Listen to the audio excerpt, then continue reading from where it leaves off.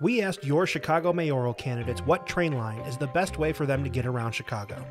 Here's what they said. Red line. I intend to make the red line my favorite because the investment that the community needs, it's going to be such a significant vehicle for revitalizing those communities. Well, I take the blue line because it comes right near my house, but I like the brown line a lot too. Red line. I would say the red line. The red line. Green, red line, okay. We write both of them? Okay, it was experience. Put it that way, all right?